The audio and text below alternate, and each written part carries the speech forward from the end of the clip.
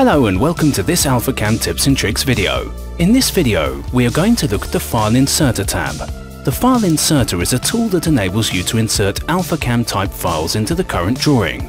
Files are selected using a Windows Explorer style browser, and drag and drop functionality is then used to insert the file into the drawing area.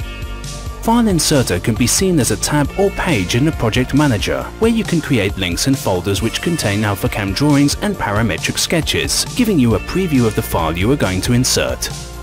You can predefine the folders link, allowing you to browse directly to them and immediately preview the contents of the folder. To show you how the File Inserter works, we simply open the tab in the project manager. If it is not visible, you can turn it on in the View ribbon bar. To insert the drawing, simply drag from the preview pane to the main window to your desired location. You can also enable the 2D transform command, so it is active on insert, or disable if not required.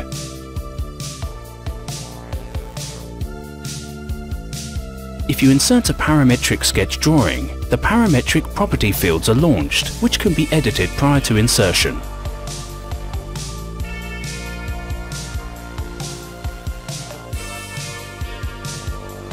You can also add auto-insert points to the live drawing, so when you drag a file from the preview window, it will snap to set coordinates.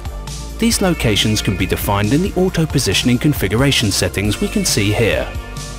We hope you found this tip helpful as you continue to use Alphacam. Happy programming!